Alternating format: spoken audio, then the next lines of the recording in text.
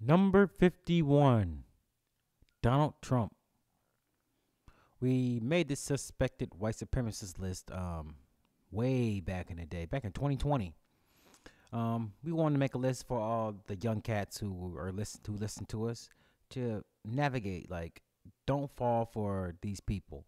You might have your white friends tell you to check these people out, or you may even have some black people tell you to check these people out. Be wary of them. Listen to what they say, but don't take it, full hearted. So we'll do the first.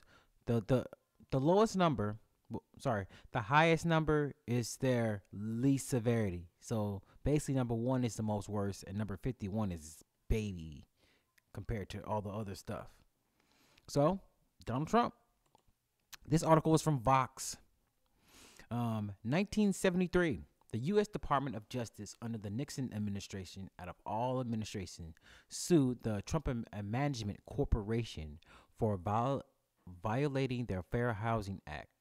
Federal officials found evidence that Trump had refused to rent to black tenants and lied to black applicants about whether apartments were available, among other accusations.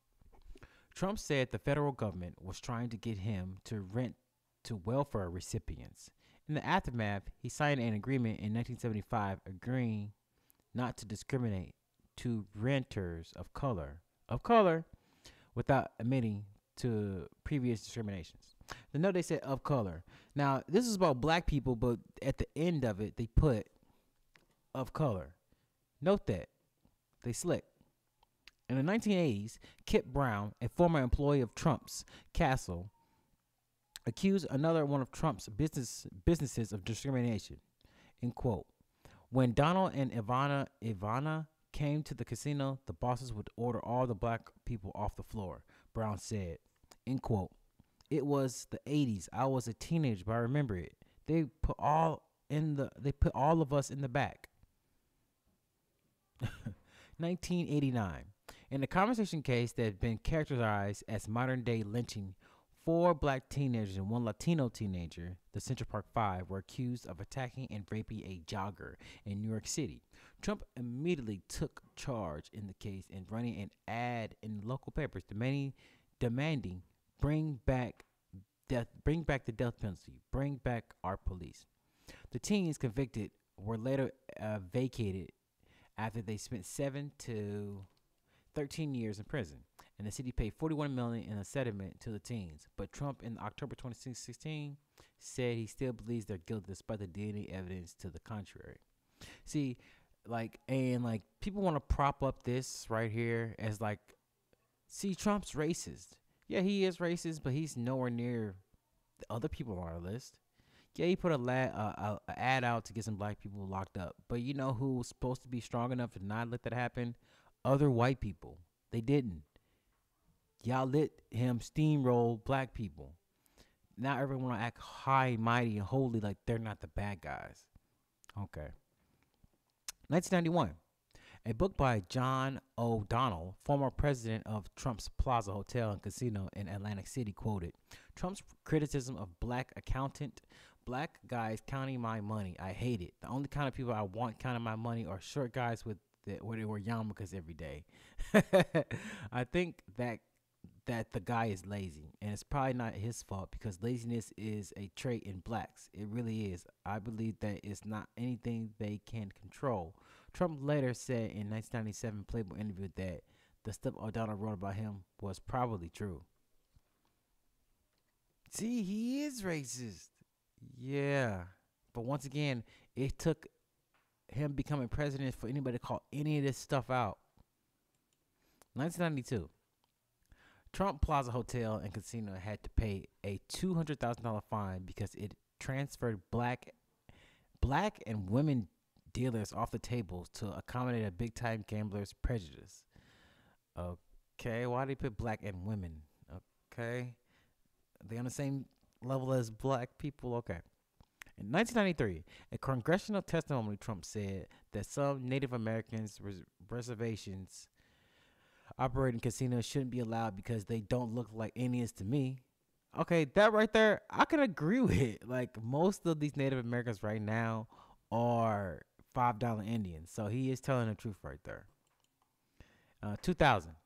In opposition to the casino proposed by the St. Regis Mohawk tribe, which he saw as a financial threat to his casinos in Atlantic City, Trump secretly ran a series of ads suggesting that tribe had a record of criminality activity that is well documented. Well, that is true, but a lot of Native Americans, their like their little lands, they like stay on reservations. It do be like crime, like because they police themselves. In season 2 of The Apprentice, 2004. In season 2 of The Apprentice, Trump fired Kevin Allen, a black contestant, for being overeducated. You're being unbelievably talented guy in terms of education, and you haven't done anything. Trump said on a show, at some point you have to say that's enough. Okay. 2005, Trump publicly pitched that he essentially The Apprentice, white people versus black people. He said he wasn't particularly happy with the most recent season of his show, so he was considering an idea that is fairly controversial, creating a team of successful African Americans versus a team of successful whites. Whether people like that idea or not, it is somewhat reflective of his vicious world. Yeah, that actually is brilliant. That actually would have been really cool. I mean, as long as they kept it equal, that would have been a great idea for a show. In 2010, there's a huge national controversy over the Ground Zero Mosque, a proposal to build a Muslim community center in Lower Manhattan near the site of 9/11 attacks. Trump proposed the project, calling it insensitive, and offered to buy out one of the investors in the project. On The Late Show with David Leonard, Trump argued, referring to Muslims, well, somebody's blowing us up, somebody's blowing up buildings, and somebody's doing lots of bad stuff. No, I do feel that quote. It is insensitive. Why would you build a mosque near 9/11? I mean, I sort of understand that one. 2011. Trump played a big role in pushing false rumors that Obama, the country's first black president, was not born in the U.S. He claimed to send investigators to Hawaii to look into Obama's birth certificate. Obama later released his birth certificate, calling Trump a carnival barker. What type of man? Obama be sounding like a straight up old white man. The researchers has found a strong correlation between birthism, as a conspiracy theory is called, and racism. But Trump has reportedly continued pushing his conspiracy theory in private. While Trump suggested that Obama wasn't born in the United States, he also argued that maybe Obama wasn't a good enough student to have gotten into Columbia or Harvard Law School. In the minute Obama released his university transcripts, Trump claimed, I heard he was a terrible student. Terrible. How does a bad student go to Columbia and then to Harvard? For many people, none of these individuals may be damning. One of these alone might suggest that Trump is simply a bad speaker, perhaps racially insensitive, politically incorrect, as he would put it, but not overtly racist. But they say, but when you put all these events together, a clear pattern emerges. At the very least, Trump has a history of playing into people's racism to bolster himself, and that's likely says something about him too. And of course, there's something that happened through the presidential campaign. There's a whole bunch of stuff. This is long. They bringing up the COVID stuff. They going in on everything Trump said. But yes, the dude he's a suspected white supremacist. Yeah. I mean, he's nothing. This is baby stuff compared to what this dude really, what other people really did. They just saying he just said some stuff people didn't like. That's all. You can find all our stuff at swarthynerd.com.